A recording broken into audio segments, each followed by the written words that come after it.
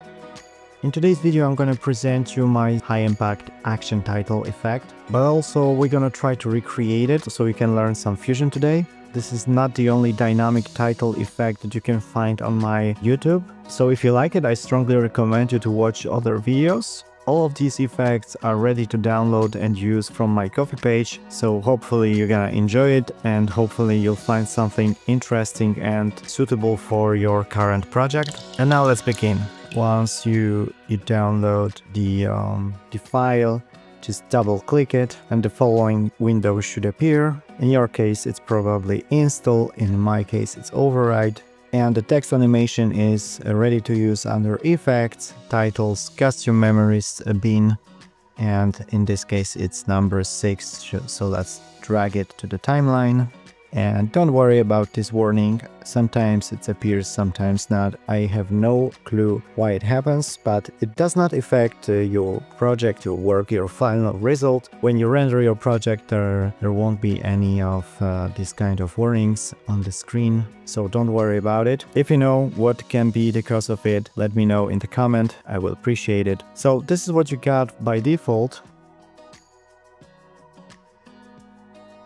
And in the controller, let me close effects, you have text field, font, size, tracking, line spacing, center. You can change the glow size and the glow in general. And of course you can adjust the glow color by playing with these 4 sliders. So if you want the glow to be more reddish, you just increase the red scale. If you want it to have a blue, you decrease red, increase blue, and so on. You got the option also to activate motion blur and adjust the quality of it. But of course, if you enable motion blur, you will probably need to enable render cache. So go to playback, render cache, and switch it to smart. And you need to wait till this red line turns into blue. So this is how it looks. And now let me show you how you can create it on your own in Fusion. I will try to go as slow as possible, so even if you're a beginner, you should be fine. Okay, so let me delete this and disable playback render cache to not slow down my laptop. And let's start by adding a text plus effect. So go to effects, titles. Let's change the text to something like title animation. Let's correct the boldness and the size to something like this. And let's jump right into Fusion page.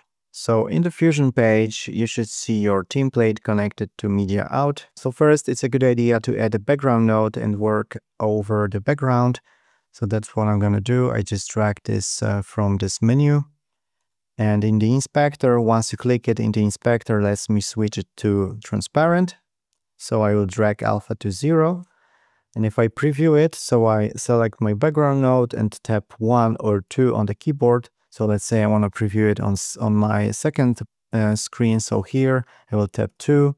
I got nothing. I got just empty background node. Now let me disconnect this template from media out. So double click it once this line turns into blue and drag the output of it over the output of the background node. That will create a merge node, and let's connect everything to media out like so. And let's preview media out this time. So we got our template, which is our text node, merged over the background node, which is transparent, and we've previewed everything in media out on the screen on the right. Okay, now what we need to do is let's create a rectangle mask. So drag it from this. So click it or drag it to the nodes panel. And this is the shape of your rectangle mask. You can modify it, of course, in the inspector. I will decrease the height and increase the width to 1 to fill in the whole background. And let's say I want a width to sound like 0.055. And let's move it down a bit with the center control. Maybe to sound like this. And I'm gonna mask my template. So just drag the output of the rectangle over the template node that will connect it to the blue input. And as you see, we've masked our text with this rectangle mask. we only see this part of the text. Okay, hope that makes sense. Now, after template node, I will add a node that's called DVE. So select template and open selection tool, which is shift space, and search for DVE and add.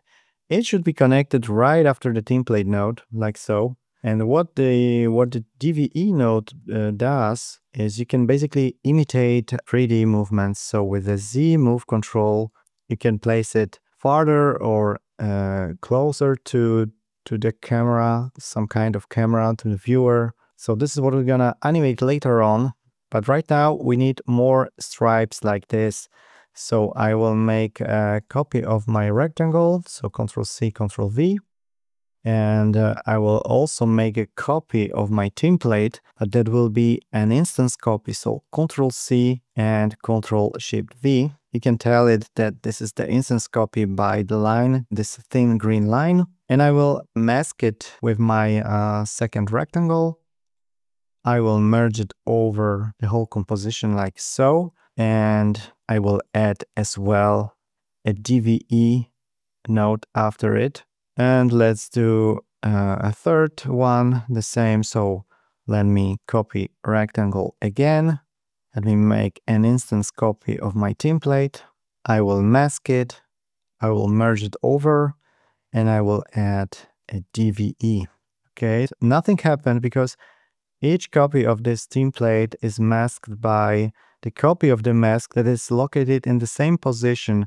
So right now we need to change the position of the rectangle masks. So give a click of the second one and change it in the inspector by increasing the Y control. So let's say I want to do it like this. It's up to you how you want to do it, closer or farther, or how big this mask should actually be. It's totally up to you.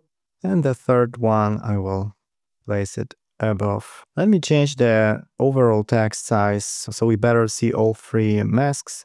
So with the template node selected, go to the inspector and let's increase the size. Or we can make it like so, and let me position it so we see. Now it's too big. I need to decrease the line spacing, maybe to sound like this. And I will also increase the size and layout because I wanted this text to be under my three masks that we prepared. So actually I need another mask on top of it and position the mask on top. So this is what we got. Now you can control all three parts of this title separately. So let's say I can move it to the left, this one to the right, this one up and right, and this one, I don't know, up. See? It all depends how much of masks you will create and how you want this text to be divided. That's the basic concept of this effect. So what we need to do now is to animate DVE controls in my title animation. What I did was, let me reset my parameters and start from the beginning in DVE. So let's go to the frame number 20 and create a keyframe for center and Z move for all of the DVE nodes. Now let's go back to the first frame, which is 0, and let's set a starting position of each of the DVEs. So let's say we want to start somewhere here and maybe here. The next one I want to start from the left and so on. Hope that makes sense so far, guys. Let me know in a comment if I'm explaining my tutorial too fast or is it okay for you. So this is what we got so far. If we play it, we got the text. It is composing of 4 elements. So this is basically the core of this title animation. You animate controls in DVE nodes so that the title behaves as built out of several parts. So you can animate it as you wish, and you can add the animation the same way, but just go maybe to frame 30 and create keyframes for center and Z move. You can also experiment with other controls as well, but I don't want to overcomplicate this tutorial. So let me focus on these two controls. So as you see, I create again keyframes for center and Z move controls on frame 30.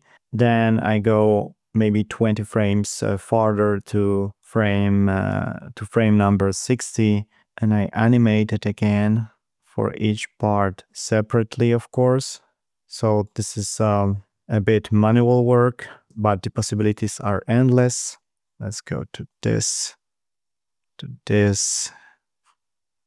and to this, and let's see what we got. So this is how the animation ends, but of course it's not perfect. It's only the idea how you can control all the parts by keyframing it. You can as well smooth it out in spline. So if I open spline window and I select, for instance, the first VE, and I check the display and Z move, you can zoom the view. So click this button, zoom to fit, and you can select the keyframes you want to smooth out. For instance, I selected the beginning of the title animation and I choose smooth or tab S. That will ramp up a bit the animation. You can repeat these steps for all other DVE nodes. And this is basically how it was done. You can add a glow to the whole composition. So select the last merge node and open selection tool, search for maybe a glow node this time. As you see already, we got some glowy effect in here. You can change the color. So right now we got glowy effect. And in each DVE node, you can, under the settings tab, you can enable the motion blur and change the quality and so on. So it's totally up to you how many rectangle masks or any other masks you want to apply on your text, but you need to have an instance copy for each of it so that you're able to change its position separately, so it looks as if the text was falling apart. So as you see, this animation is really straightforward to create. A lot of manual copy-paste tasks and keyframing is required, but overall, what's happening here under the hood is really simple. As I mentioned before, check out my other title animations that are available on my Ko-fi page. Hope you're gonna find something that matches the best the project you're currently working on. Stay tuned for upcoming tutorials and title animation effects. Cheers and see you in the next one.